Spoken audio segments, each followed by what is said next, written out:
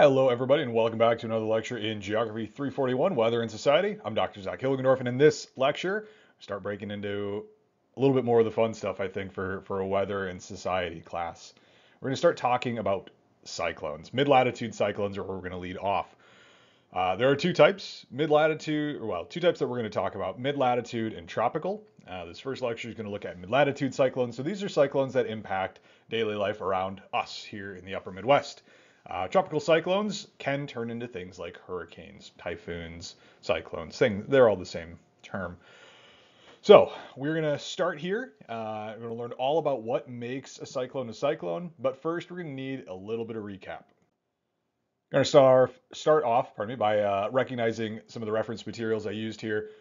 This was from Professor Ian M. Brooks, University of Leeds, Dr. Eric Snodgrass, University of Illinois, Urbana-Champaign, and the National Weather Service and National Oceanic and Atmospheric Administration. I got a lot of good figures from all of these aforementioned references. So big thanks to them. But let's go ahead and start talking about some of the things that we need to kind of recap. So if we think back to our last set of lectures here, we talked about fronts.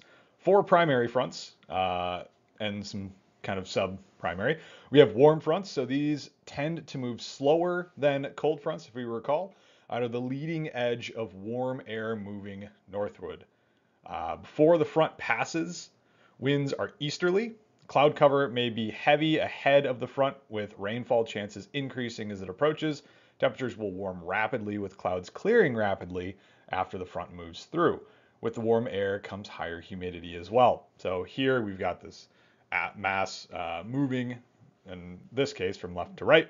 So as that warm front pushes over that colder, denser air mass, you're going to see kind of that transition from, because that gradient is so much more shallow than, say, a cold front, which we'll talk about here in a second, you see kind of stratus cloud formation, altostratus clouds, nimbostratus. So our rainfall is potential, and what you'll see that rainfall is usually as not very high intensity in the case of, like a cumulonimbus cloud, or our anvil clouds that form oftentimes with cold fronts in the leading edge, but more of your kind of long-term drizzles. These storms can span hundreds of miles, and we see them kind of as the leading edge, we'll say, as this front kind of pushes in. Cold front is the leading edge of a colder air mass. Temperatures will usually change rapidly over a short distance. Also, there is a sharp change in moisture content ahead of the front and lower moisture behind it. Shifts in wind direction are significant in identifying a cold front. Thunderstorms sometimes develop ahead of these fronts as that warm air is forced up over a much steeper gradient between the differential temperatures and pressures within those two air masses, and that warm air is forced to rise rapidly, and as it rises rapidly, it cools. We talked about this ad nauseum. Another type is our stationary front. This can be found where you've got kind of stationary air masses. So you've got the front itself is stationary. The air masses themselves are mobile. But neither the cold air mass nor the warm air mass is gaining ground either way. Wind tends to blow along this type of a stationary front in opposite directions on either side of the front. Conditions along the front are clear and dry. However, if moisture is available near the front, clouds and light precipitation might start to develop. And then an occluded front occurs when a cold front overtakes a warm front. In a cold occlusion, the colder air is found behind the front. Conversely, a warm occlusion is characterized by warmer air located behind the front. So those are the 4 types of fronts that we really talked about. So that kind of sets the stage for what we're going to go into next. Because if we look here at this, we saw this a couple last week, I believe, or in the last set of lectures, we see this area where we've got an occlusion. Try my little pen tool here. We've got an occlusion here, where this warm front here has been overtaken by this cold front pushing in. And what are you noticing? Well, this entire area here is from, basically that I have circled in the yellow and then kind of sketching out here, rain and thunderstorms. with rain outside, mixed precip outside of that. This is from November 28 of 2022. So there was some snow in the northern portions of the United States into Canada, and then we had rain and thunderstorm possibilities along kind of the eastern half of the U.S. That is a mid-latitude cyclone, formed very typically by that kind of cold front catching up with the warm front there. It's a very low pressure zone. Let's go ahead and dive into what these are.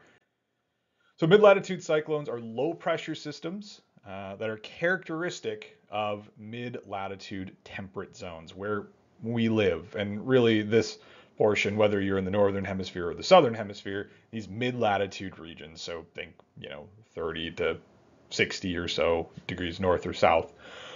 So outside the tropics, so 23.5 degrees north to south latitude, so outside of those tropics, but not fully poleward yet, so not past the Arctic Circle. So we call those the mid-latitudes. They form in well-defined zones associated with a polar front, which provides a strong temperature gradient and convergent flow resulting from the global circulation patterns that we see and we've talked about in the past. So here we can see one, I'm going to highlight a couple of things here. So this is a mid-latitude cyclone that is starting to impact or is impacting the UK. And we see a couple things. We see kind of a stationary front on the leading edge, and then a cold front pushing in behind it. So here's our stationary front. I'm kind of drawing out here. Here's our cold front here, pushing behind. And notice that we have obviously some type of cyclonic activity. So in the northern hemisphere, storms or mid-latitude cyclones like this spin in a counterclockwise direction. So they are spinning this way. Sketch that out there. In the southern hemisphere, flip-flop that. Just thank the Coriolis effect for these differences here. But as it does so, we've got this intense zone of low pressure situated right in the center of this cell. So you've got converging air that, as we've learned, converging air rises because it's warmer in the surrounding area. So as it rises, it cools. As it cools, it condenses. As it condenses, it forms clouds. So here you've got a particularly low pressure zone, and all this air is funneling into the center to fill it. So let's go ahead and look at what a two-dimensional evolution of a mid-latitude cyclone system looks like. So in the first step, we have a low pressure zone that forms at the surface over a polar front due to divergence of air aloft. So air is diverging aloft, converging at the surface. As rotation around an initial low starts, a wave, we call it, develops on the polar front. So we've got air going this way, air going this way, this little kind of displacement of this front here. Friction effects cause surface flow around that low to converge. So now we're getting stuff kind of coming in to the same spot. If we recall when we looked at pressure a good number of lecture series ago, this is what we looked at. They're kind of flowing at kind of oblique angles towards the center. So if we look at this from a mass balance perspective, inward flow is compensated by large-scale lifting, cooling, and cloud formation. So that air is lifting as it's flowing into the center. As it lifts, it condenses and forms clouds. And then those clouds eventually start to precipitate. Right? This is kind of the basic formation of clouds and precipitation events in general, but this is the start of a mid-latitude cyclone. Next, that surface low is maintained or deepens, gets even lower pressure system, due to divergence of air aloft exceeding convergence at the surface. So we might have our high pressure zone up here. We've got our low pressure zone here. So this high pressure, because you've got all this air starting to funnel up, might become even higher. That air might start to really diverge out. And as so, you've got this air kind of still drawing up. This is even more vacuous here. So this is even more of a low pressure. That it starts to intensify as well. And as it does so, more air starts to funnel and filter in. So flow is we call super geostrophic. So cold sector air pushes the cold front forward. Warm sector air follows up the warm front. So that warm front moves slower than the cold front, right? So here we see, sketch this out a little bit more easily. So I've got blue here if we're looking at that top diagram. I need a different blue. There we go. So here's our cold front, right? We see the triangles there. Here's our warm front right here. Now, if we look here, in that next one, the cold front overtakes the warm front to form an occlusion. So here's our warm front again. Here's our cold front where they meet. That purple there, that's our occlusion, which kind of works out from the center of the cell. So the depression usually achieves its maximum intensity 12 to 24 hours after that occlusion starts to form. So if you're looking at weather maps and you're kind of looking at a progression, or looking at pressure maps, and you see that occlusion begin at 0600, 6 a.m. in the morning or something like that, you can expect that sometime around 6 p.m. to 6 a.m. of the next day, you'll have reached full intensity within that occlusion and within that cell. So it's kind of late stage. So where we just were, that was kind of like peak stage, that maximum development of that cyclone. Then that low starts to weaken as inflowing air fills up the low pressure. We're starting to equilibrate again. So our low pressure zone isn't so low. So that cell starts to weaken. So then that high pressure by default isn't as high either. So you're getting less divergence aloft, less convergence at the surface. And then that low continues to weaken and the clouds begin to break up in our little sixth panel there. So that's kind of the two-dimensional change. Now let's look at it from a three-dimensional perspective. So this is going to be a little bit different. So same concept, same things happening, but looking at an oblique three-dimensional view of it. So here we can see kind of that initial, I don't want to use my purple there. We've got that initial dip, kind of that bend here where you've got your cold front pushing much more quickly ahead than your warm front, which is kind of slower over here.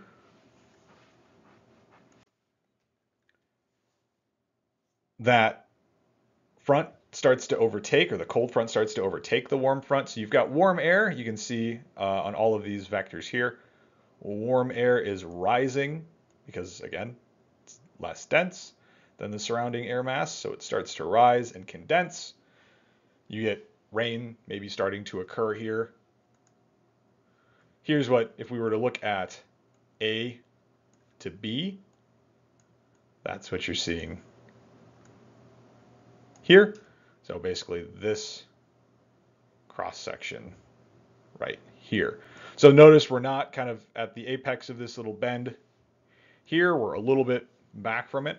So you've got that cold air mass, the warm air mass. So that cold air mass is pushing in.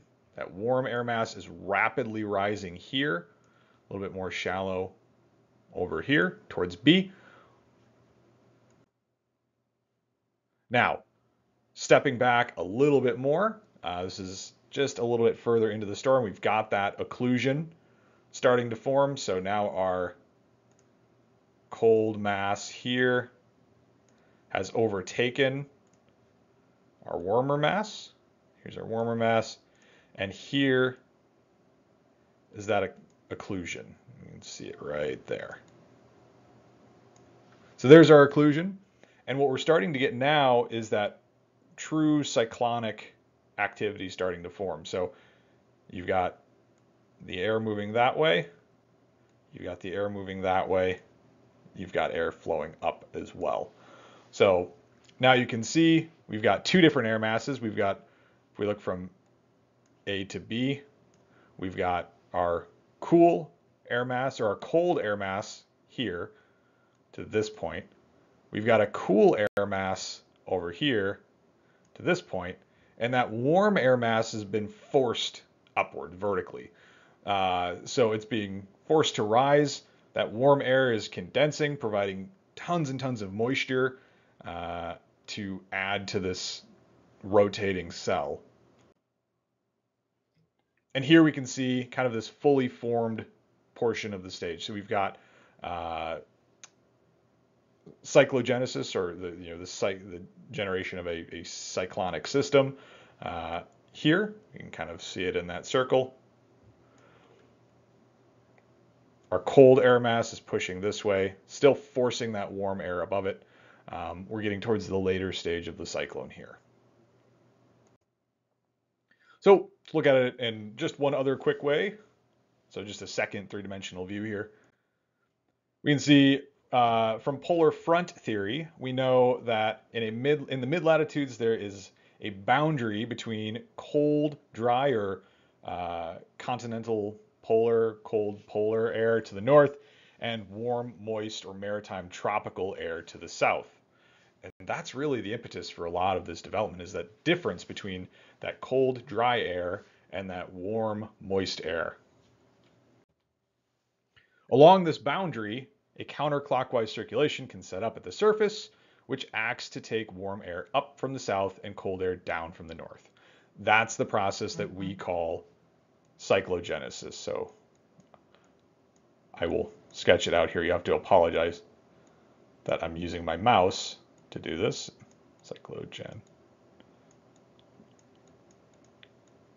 Cyclogenesis. So genesis, the start of a cyclone. So here you can see, we've got that air kind of pushing in both ways. We might have our stationary front here that is starting to bend. We get that dip that we see right there.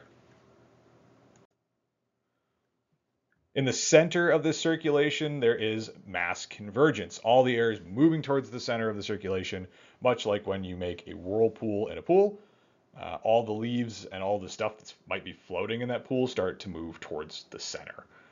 When all that air hits the center, we've got rising air because it's basically got nowhere else to go. It's being forced upwards.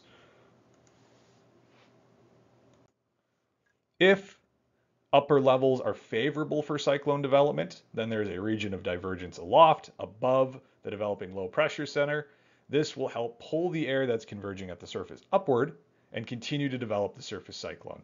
The upper levels also steer the system and make it progress east, as we kind of mentioned earlier on.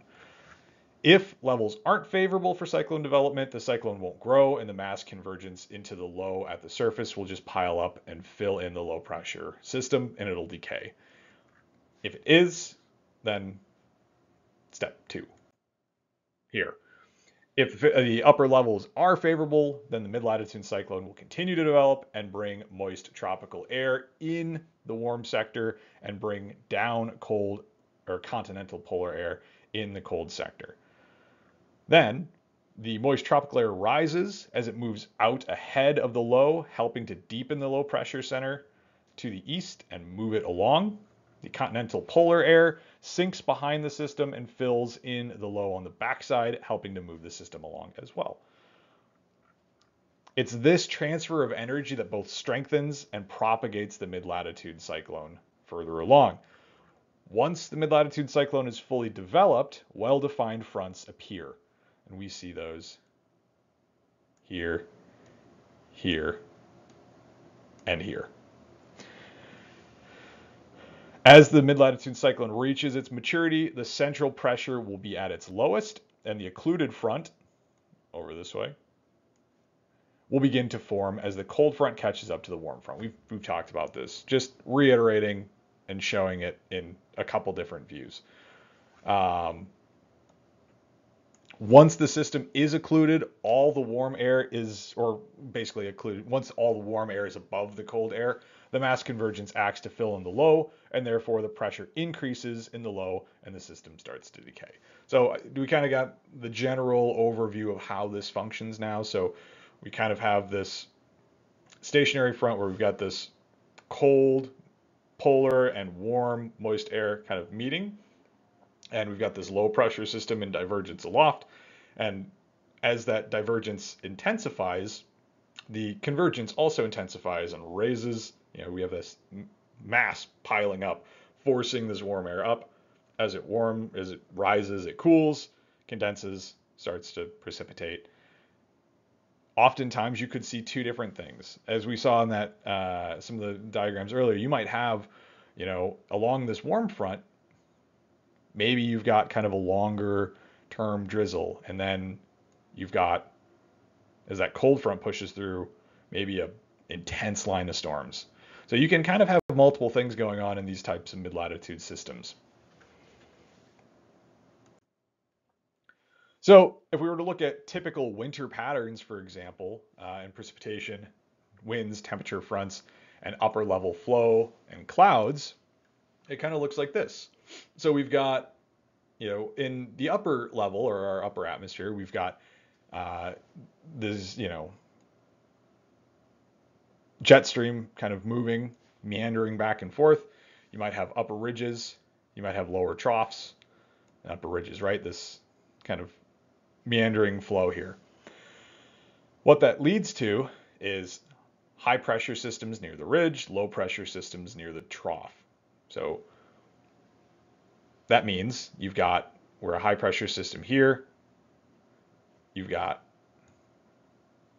translating down to the surface on the back end of this mid-latitude system. Low pressure system forcing air up to fill in kind of these low pressure areas in the upper atmosphere as well. So the general movement forces it this way. You might have showers here, increasing clouds here, falling pressure here and here. Precipitation in a big band over this way as well. If it's winter, you might have snow up this way.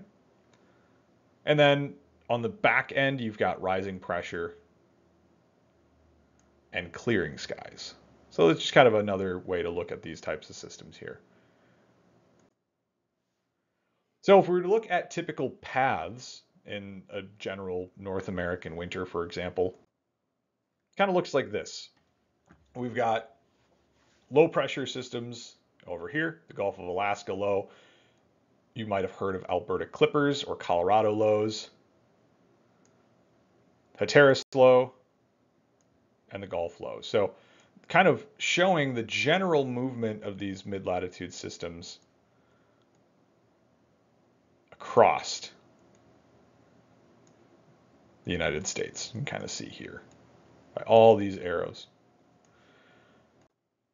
So on the lee side of the Rockies, downwind, lee means downwind, so downwind of the Rockies, you get lee cyclones. So these are what we call Alberta Clippers. These are fast moving and typically carry little precipitation because of their distance from moisture for the most part.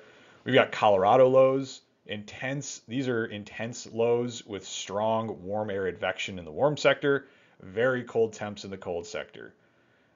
If there's a lot of Gulf Coast moisture, usually you'll see sleet, freezing rain, and rain within the warm front and strong thunderstorms within the cold front, and snow coming in along the backside.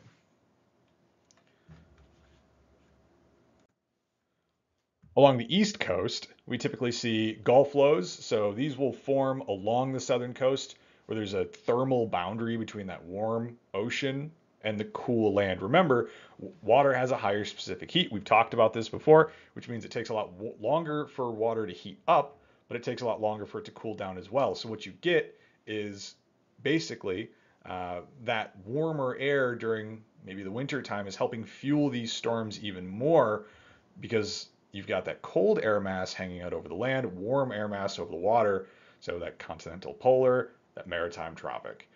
Usually these have lots of precipitation because of their proximity to a moisture source. And then our heteroslow and nor'easters. These are the most intense tropical storms that form along that thermal boundary between the warm Gulf Stream and the cold Atlantic coast. They can bring flooding along the coast and a few feet of snow inland using the ocean as a vast moisture source. And these can develop what we call bomb cyclones. Now, this isn't meant to be a kind of a dramatic word, but what bomb cyclones mean, or bombogenesis, occurs when a mid-latitude cyclone rapidly or explosively intensifies over a 24-hour period. Typically, but not always, they accelerate and strengthen over the ocean, and central pressure within that cell, because these are dominantly low pressure systems, drops at least 24 millibars in 24 hours. That's the general guideline for the development of a bomb cyclone. And you can see as this kind of starts to develop, and we look at this graphic over on the side here, I'll give it a second.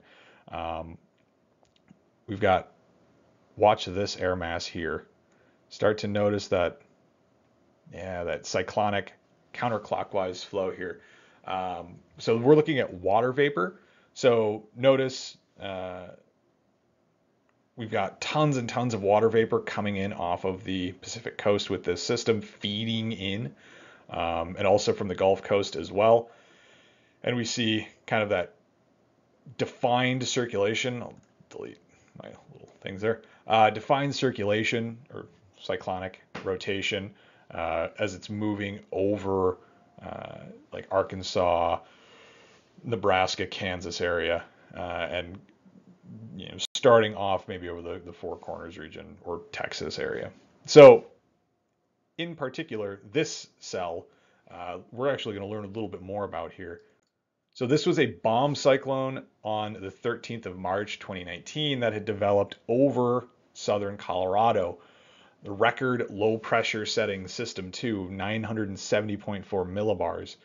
If we think of sea level, 112 or so millibars. This is pretty low as far as low pressure systems go. Gusts from 60 to 100 miles per hour, dumped 1 to 3 feet of snow. 1,400 flights were canceled out of Denver International, waylaying 5,000 passengers. All major highways and interstates from Denver were closed. Multi-car accidents were numerous. 1,500 people were stranded in their cars. Trees and power lines were blown down. Almost 450,000 without power, and there was one known fatality as well. So these types of mid-latitude systems, while we typically experience them as drizzles, multi-day drizzles, or maybe a strong line of thunderstorms, can have incredibly devastating effects. So they can be potentially deadly or destructive if we see that kind of bombogenesis, or if it's just a generally or particularly large system. So that's it for mid-latitude cyclones. We learned kind of how they form and develop from 2- and 3-dimensional systems, typical patterns, winter trends, and the concept of a bomb cyclone. So in the next one, we're really going to talk about the destructive storms. We're going to get into tropical storms, which can form things like hurricanes. So hope you enjoyed the video, and we will see you in the next one. Thank you.